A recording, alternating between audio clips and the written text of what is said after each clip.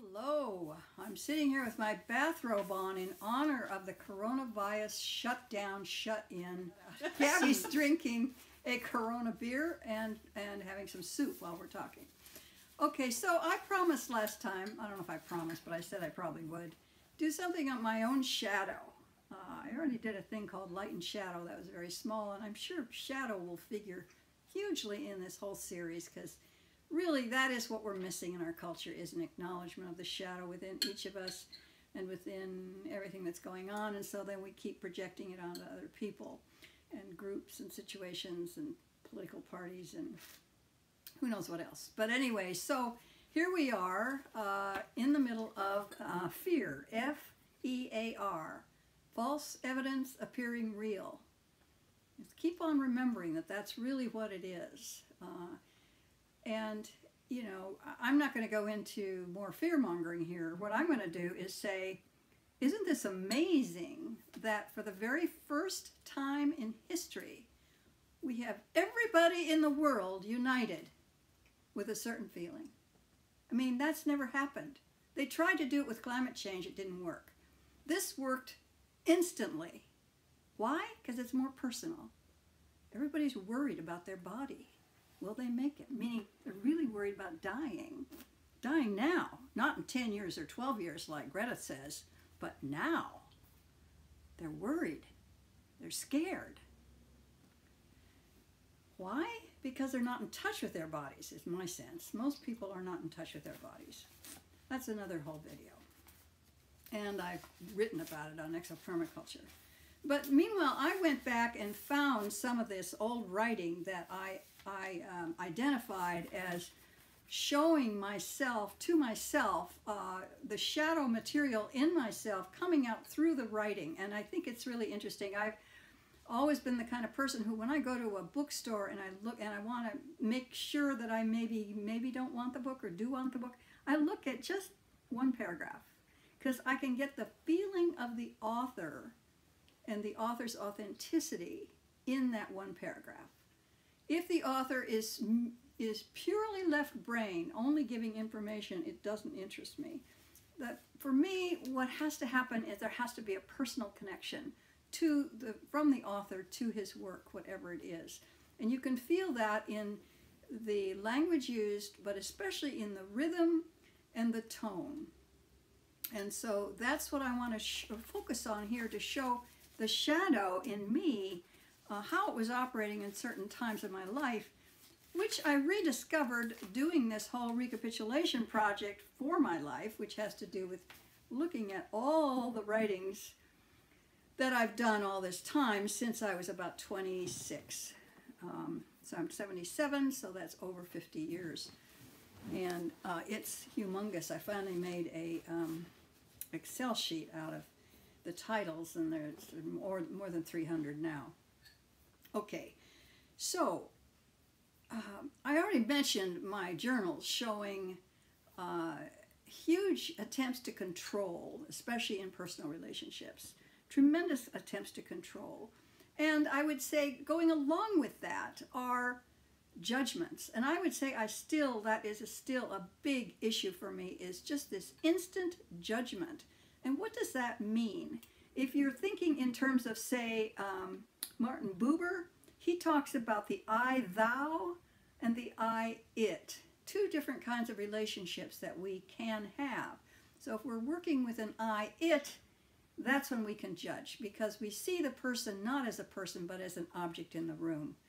And we're going to move them around, or we're going to squash them, or we're going to fix them, change them, whatever. If we see the other person as a thou, then we bow to them because they are a beautiful soul, just like we are. And there's a huge difference between the two. And so I am having to constantly remind myself to move from I-it to I-thou, because I-it is so easy. And what we're doing in that case, we're projecting something within ourselves onto the other person and saying either we do like them or we don't like them for that reason. But really it's ourselves we're talking about. Okay, so now looking at my more formal writing, not my journals in other words, I want to do two things. I want to look at a time when I was, I had just been fired from New College back in 1973, and this was in the spring of '74, and I recognized when it was when I started reading through this sucker, this manuscript. I thought, when was this written? Oh yeah, '74. I was utterly furious. And it shows. It shows in a number of ways. So let's just, but what it comes across as is pretension, okay? Pretending to mean something, but really not, okay? It starts out with, it's called hearts. It starts out with 2 words, cancer word. The world loses its meaning to the extent that I mean it. I mean what I say. To prop up my existence, I take a fix on you. I open and close, the split second as the measure of it all. See what I mean by pretentious?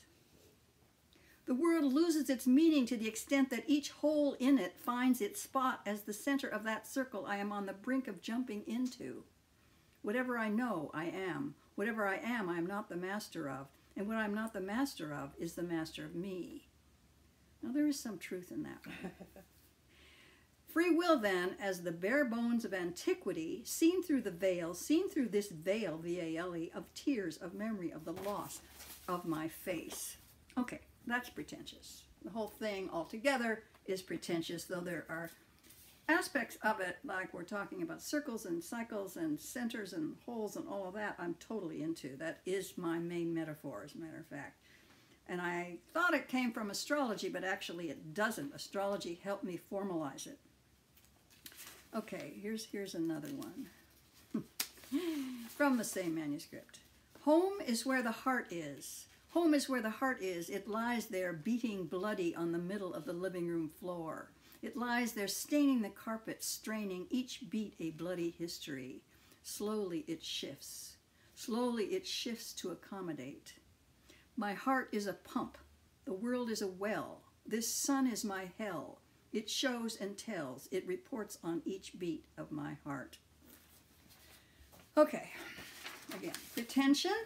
On the other hand, what's interesting to me about this piece is I was experimenting in the whole thing with rhythm and tone, right? And so the meaning is almost secondary. The rhythm and tone, though, are very interesting to me because they show a propulsive force, which I was feeling at the time. And actually, what we're talking about underneath, remember, the pretension was fury, absolute fury. And that has to do with ego, because I'd been fired and I hadn't processed it yet at all. It took me about 5 years to process that. That was a big one. Okay, now let's go forward to, this is the 1984, so that was in the 70s. This is 10 years later now.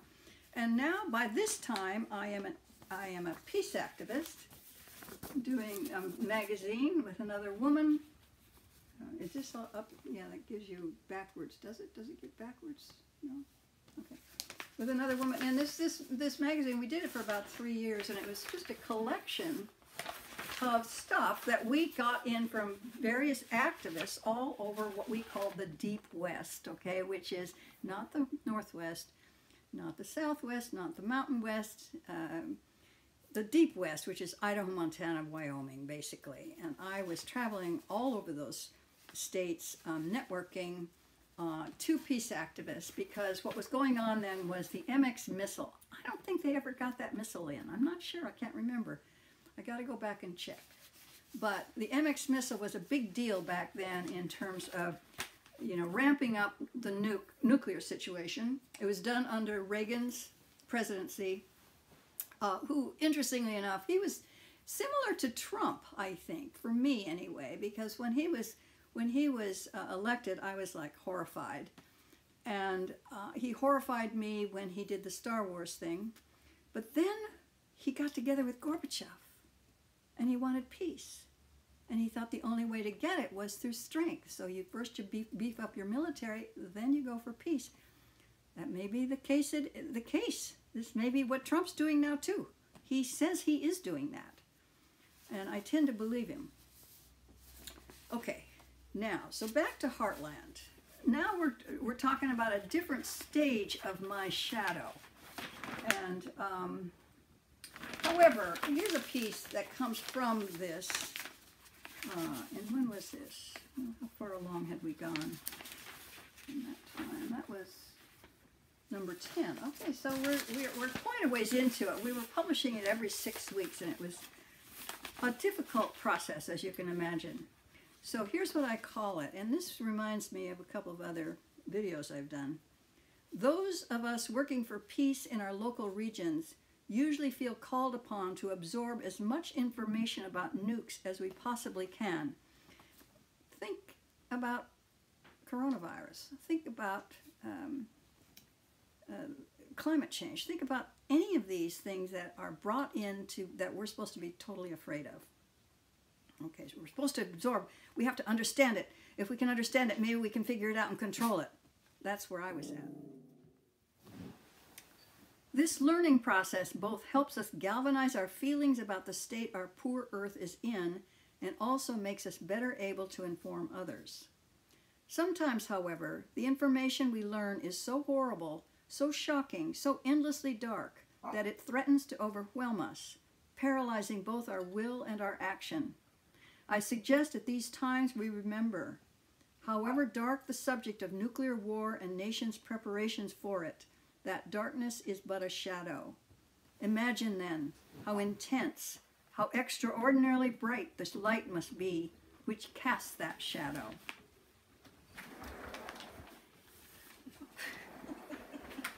Yin-yang, matter-energy, day-night, light-dark. Mystics down through the ages remind us of the essentially dynamic bipolar nature of reality. This reminder can help us too. Let us embrace the paradox. Let us have courage to face the darkness while living and drawing energy from the bright light from which that darkness springs. Such an enlarged understanding has real-world implications. Our newfound ability to destroy both our species and our planet is precisely the catalyst we need to begin to see ourselves and our Earth as one undivided whole. And I would suggest that what's happening now with the coronavirus is we are beginning to feel ourselves as one undivided whole through fear. Not that that's the emotion we want to, encourage, but it is what everybody can recognize in themselves. And so that's where we're going. Anyway, that was not an example of the kind of thing I want to get across. Here's another one. But the point is, a lot of my editorials for Heartland were very strident.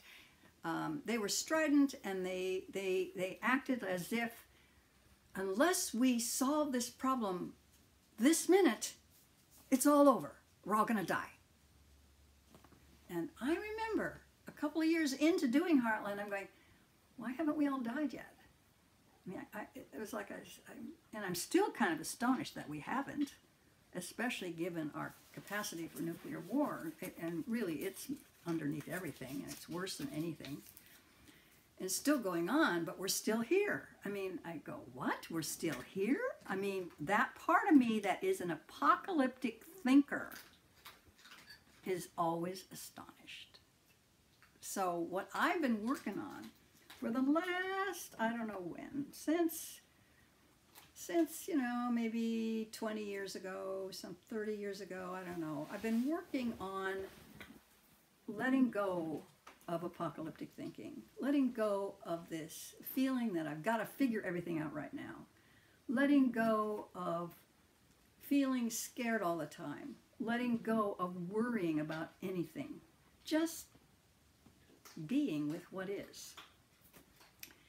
And what is just keeps on changing. I don't know if you've noticed that. Anybody who's lived as long as I have keeps on noticing that. And the other thing we notice, it keeps on changing, and yet it keeps on staying the same too, because we always have some issue that we're working on.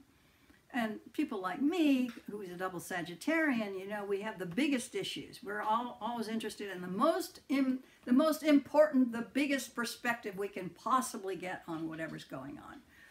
And you know, and I've got to have it, or I feel not just unsatisfied, but I feel terrified. So there's where fear still comes back in, and I've got to learn how to just let it come, just let it come, and just keep going. My husband Jeff used to say to me, when I'd get worked up about something, he'd say, Anne, is there anything you can do about it? And then I just stop, you know, no, I guess not. Then why worry about it? And I said the same thing to him, actually, but I want to save that till the very end. So what's happened lately in the last 10 years is, the point is to focus on something else besides oblivion, to focus on something else besides we're all going down with the coronavirus or with the nukes or whatever. To focus on something that's good, to focus on what you want to bring into the world, to focus on the beauty that's there already and encouraging that both within ourselves and within everyone else. And the practice that I found that is, besides personal practices of, you know, my Qigong, Tai Chi, and walking, and yoga, the practice I found that is most hopeful, and hope is required. We want to think that maybe we can do something, is permaculture. That's why I'm a permaculturist. And that's why just about everybody I connect with these days is a permaculturist, because it connects us back to the natural world. It puts us in touch with the natural world in a way that slows us down and makes us realize that we are, you know, we are just part of this earth. We are not the rulers. We are connected. We are participants in what's going on rather than the dominators. Okay, so here's the story. Jeff he wasn't used to being in the mountains, and we used to live in Jackson Hole. And I would usually drive over Teton Pass, which is a very steep pass. I think it's like 10% grade part of it. I mean, it's incredibly steep, and you do get a little unnerved by it. What if your brakes went out? Would you be able to deal with the downhill? And but he was really scared, and finally he did get in the car to be the driver, but he's just so scared, you know, and there's this drop-off all the way. There's this drop-off on one side or drop-off on the other. And finally I said to him, Jeff, pay attention to the road. Pay attention to where you're going rather than the abyss that lies off to the side. And I would say the same thing to us now. Pay attention to where we want to go, especially, rather than the abyss of, you know, millions of dead or whatever it is that they're promoting now. Pay attention. What is it that we want to bring in? Let's do it. And this coronavirus time of wearing, I forgot to mention, did I say I had my bathrobe on? I had my bathrobe on. This time is a time when we can all reset our hard drives internally. Where do you want to go? What are you doing that you're supposed to not be doing? What do you want to be doing? What if your life was just another couple weeks long? What would you be doing with it? How would you be acting with other people? I'm saying the same thing to myself. Thanks.